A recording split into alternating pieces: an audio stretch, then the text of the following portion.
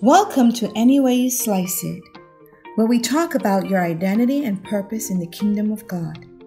Come join author Ricardo Richardson as we slice our way to the core of God's Word to experience the beautiful and transformational discovery of who we are and why we exist, no matter how we slice it. Today's message is, may the Lord of peace give you peace. Beloved family, our text says, now may the Lord of peace himself give you peace at all times and in every way. The Lord be with all of you.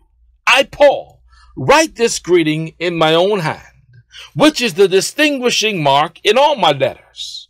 This is how I write. The grace of our Lord Jesus Christ be with you all. 2 Thessalonians 3, 16-18. This is a greeting and salutation distinguishing all the Pauline letters in the New Testament. The words I want to amplify are, may the Lord of peace himself give you peace at all times and in every way. Let me add a highlight to these words. In all times and in every way. May Christ Jesus be our peace in life and in death. I was speaking to a dear friend the other day who lost a loved one, and a phrase that I use in response to it, and many of us use almost automatically, is may they rest in peace. We say this when someone dies, even if we know them or not. May they rest in peace. For our text says, may the Lord of peace give you peace at all times. That is in life and in death. Now the word Lord means owner, as in landlord, the owner of the land. So the Lord of peace is the owner of peace. And only the owner of peace can give away that which he owns. This is why King Jesus is the Lord of lords. He's the owner of owners. Walk with me here. So back to this common response to death that we use all the time. Rest in peace. The Holy Spirit is reminding us that those who rest in peace are those who rest in Christ. Why? Because King Jesus Christ is the Lord of peace and the Prince of peace. For unto us a child is born, to us a son is given, and the government will be on his shoulders, and he will be called Wonderful Counselor, Mighty God, Everlasting Father, and Prince of Peace. Isaiah 9:6.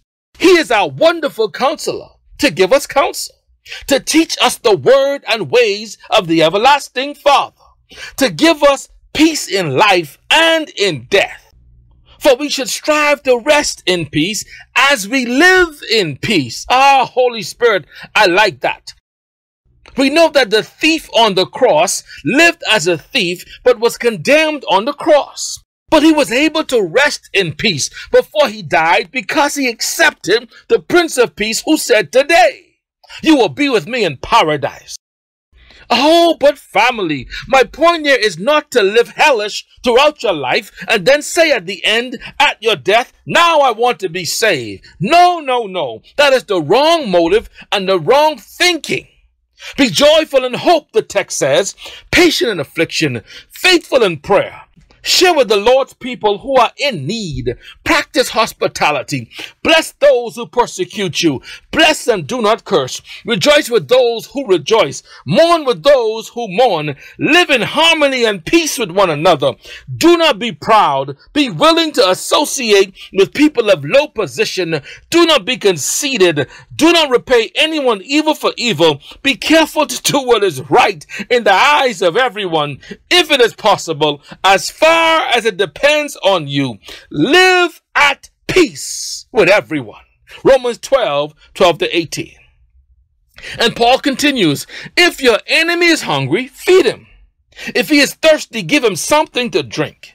In doing this, you will heap burning coals on his head. Do not be overcome by evil, but overcome evil with good.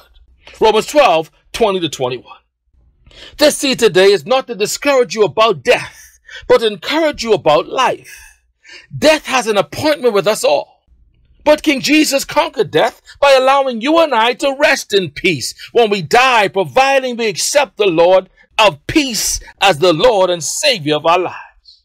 And for family members, loved ones, and friends that we know, encourage them to accept Christ, the Prince and Lord of Peace, who says, the Advocate, the Holy Spirit, whom the Father will send in my name, will teach you all things and will remind you of everything I have said to you.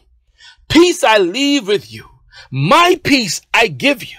I do not give to you as the world gives.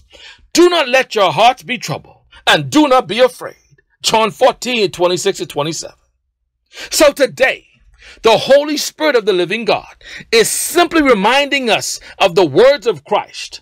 In order for you to truly rest in peace, you need to accept Christ so that you can rest in Him. Because the world says rest in peace, meaning one no longer has to deal with the struggles of this world and issues of life.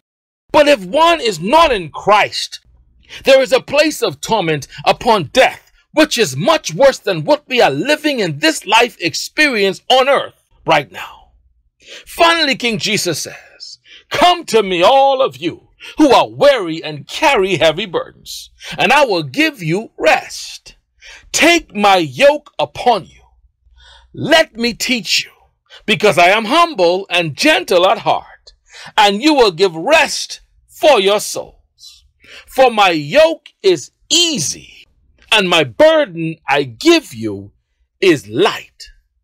And if you trust me to carry all your burdens of this life, you can live in peace and rest in peace. May the Lord of peace give you peace. Much love.